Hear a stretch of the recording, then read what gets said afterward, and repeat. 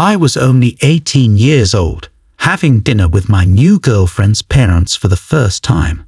I was desperately trying to make a good impression when the conversation took a turn I wasn't prepared for. They had met Steve and Claire Phillips 3 days earlier at one of our summer picnics and wanted to know more about them. Steve and Claire were nice people, and I really liked them. I even had a little secret. I was the best man at their wedding. How that wedding came about is a whole other story. In the neighborhood where I grew up, there were Saturday night dances in the summer. Sometimes there was live music, but on the best nights, we would spin records. I was 17 at the time. It was the first Saturday night dance of the summer, and I was standing next to Steve Phillips. Steve was about 35 years old and married to Jean. She was very attractive and carried herself with confidence, but she didn't always treat Steve well. Steve was a kind man, but Jean seemed to take him for granted. Even at 17, I could tell that something wasn't right in their marriage. Everyone in the neighborhood knew that a married woman should be faithful to her husband, and Jean's behavior made people uncomfortable. Despite that, Steve seemed to put up with it. I never understood why. Things came to a head at the first summer Saturday night dance when Jean brought a friend with her. He didn't know anyone there except Jane, but he acted like he owned the place. We all looked at Steve, who was standing against the wall, watching his wife dance with her friend. It was a family-oriented gathering, so there were certain things you just didn't do. It wasn't acceptable to bring someone else to a dance like that, and Jean's friend was making people uneasy. When the neighbors had had enough, several of the wives approached Jean and her friend and asked them to leave. He protested, but then the husband stepped in and settled the matter. As they left the dance hall, the friend looked back at Steve and smirked. Jean leaned towards Steve, smiling broadly, and kissed him before they both walked out. As I stood next to Steve, watching them leave, I couldn't understand why he put up with it. I was just a teenager, but I looked at Steve and asked, "Why do you put up with this?" He looked at me with a crushed expression and said, "Look at me, Jake. How else am I going to get a woman like Jean?"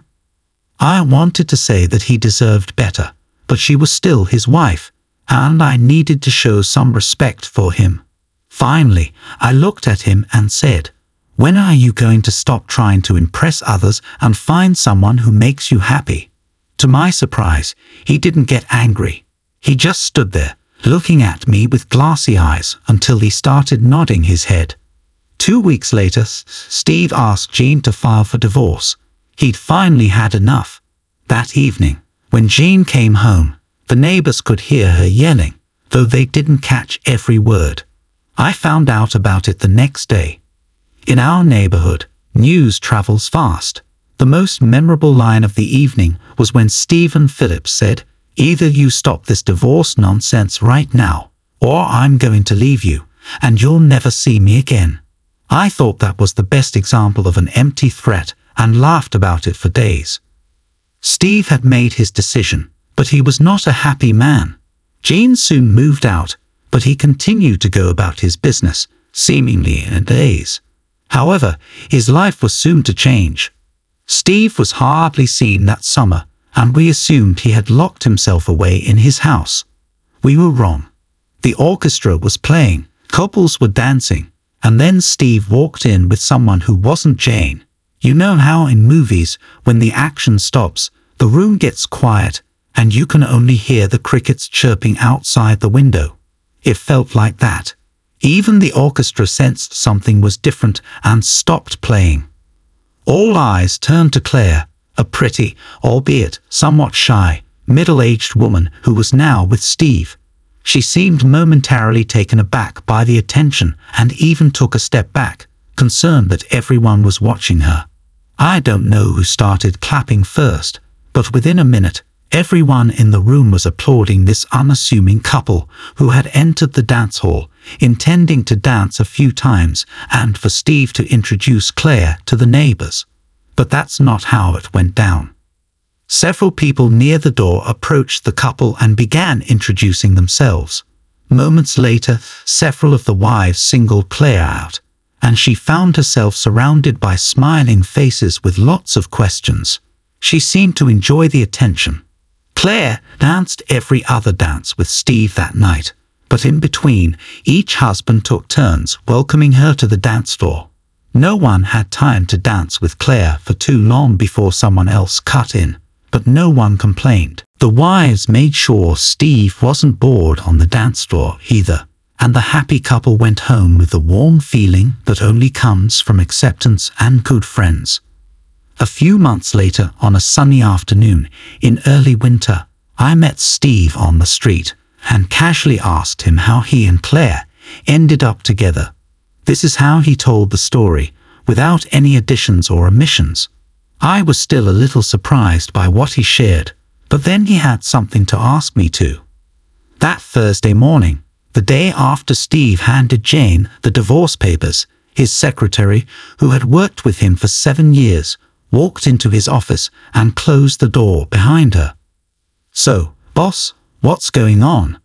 All week you've been ignoring everyone, and this isn't like you. What happened?" "Not this time. I'm the one who did something. I filed for divorce," Steve said. Claire let out a cheer, jumped up, and punched the air. "It's about time, Steve. You can do so much better. I thought this day would never come. You should celebrate." "Funny, I don't feel much like celebrating," he said. "I mean, I couldn't live like this anymore. It had to end.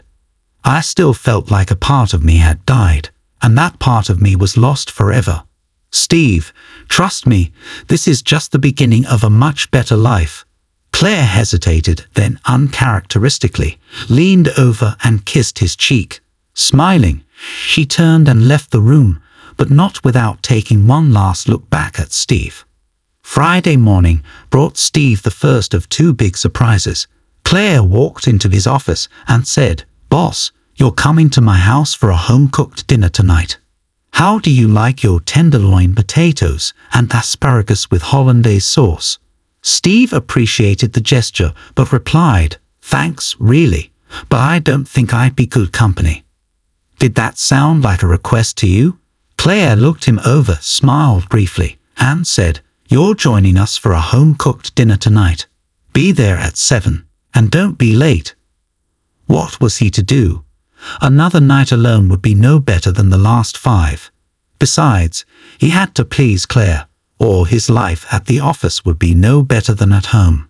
At 7:00 p.m., he stood at her door with a bottle of wine in his left hand and his right hand on the bell. The door opened, Claire peeked out from behind it, smiled, and invited him in.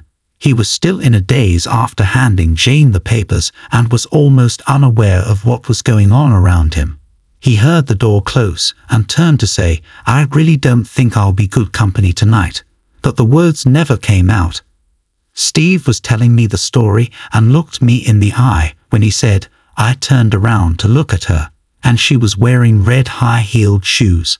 I thought about it for a moment and said, "That sounds nice. I guess the color red means she was having fun." "No, you don't understand," he said.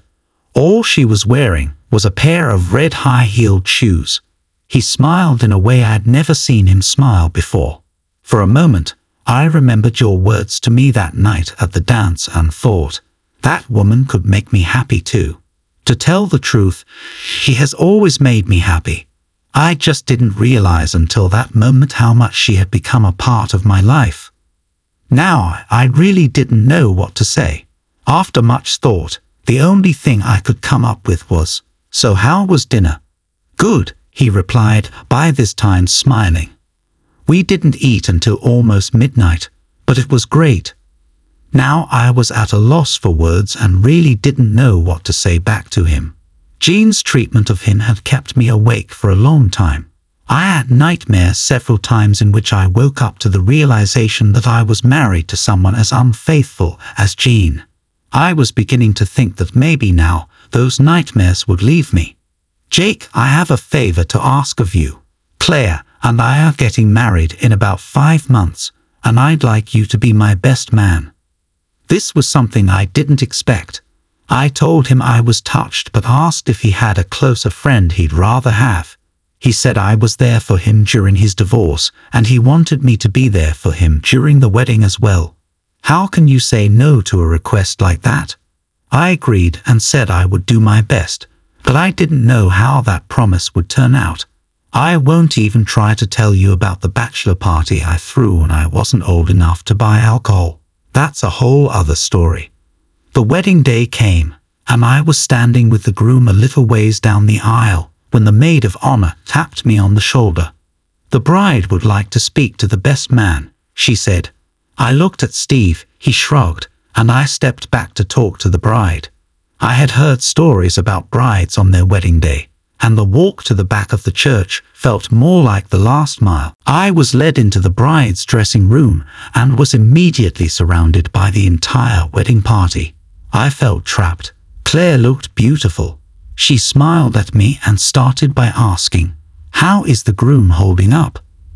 It was an easy question. I replied, "He's perfectly fine and looking forward to the wedding." The bridesmaids laughed a little, and I figured I was doing just fine. The bride then asked, "Do you know the duties of a best man?" I replied, "I have 3 duties: not losing the ring, giving a good toast, and not embarrassing the bride." All the bridesmaids laughed a little louder. I was on a roll. The bride was smiling. "No," she said, "I mean, do you know the traditional role of the best man?" I didn't have a clue. I was stumped.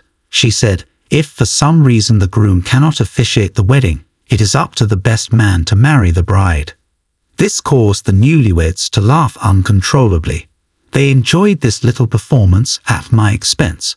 The bride was smiling, yet looking at me without taking her eyes off me. I knew it was her day, and I had to proceed with caution, but I also knew I couldn't let her go unpunished. After a moment, I said, "I'm told you look great in red shoes." At those words, all the bridesmaids shrieked and screamed with laughter. The bride's eyes widened, and she hid her face in her palms. Through her fingers, I could see that she was blushing every shade of red, and it was obvious that the whole bridal party knew the story. After a while, she raised her head and said with a smile, "Yes, yes, I know." This caused another explosion of laughter from the newlyweds. Finally, she said, "Tell the groom I'll be there soon," and I happily departed. When I got back to Steve, he asked, "What was that?" I just shrugged and replied, "Shoes." He must have been more nervous than I thought because he just nodded as if it was the most natural thing to do, and we went back to silently waiting for the bride to come out. A few minutes later, the bride walked down the aisle, to smiles and tears on both sides. As she stood in front of the altar with her hands interlocked with her groom's, she leaned back, and behind his back, she smiled at me and blew me a kiss. Now it was my turn to blush, and I turned all shades of red. And then I remembered the third duty of the best man. The bride always has the last word.